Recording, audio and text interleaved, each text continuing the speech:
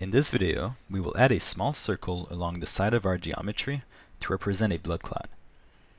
We would like our blood clot to lie in this region, 8 millimeters from this corner.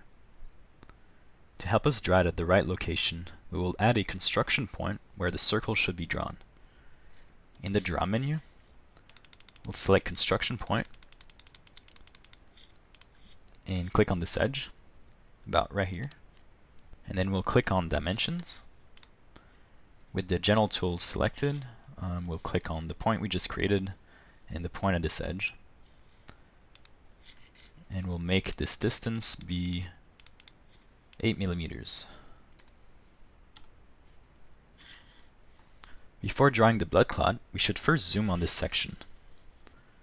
We can do that by selecting the box zoom icon and highlight this region. We can now draw our circle, so we'll go into the Draw menu and select Circle. And here we'll want the center of our circle to be perpendicular to the point we created, and we want it to be inside the artery slightly.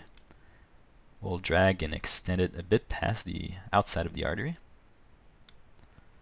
And now we'll dimension our circle. So we'll go here, we'll select diameter, and we'll want this diameter to be 1 millimeter.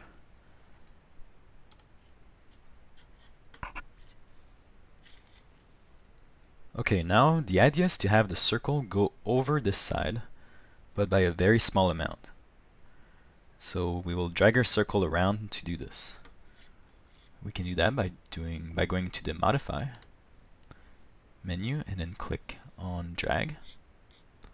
And we can move our circle by selecting its center. So we'll put it about right here. And now we'll use the Trim tool. And we'll take out this outer portion right here and these two lines.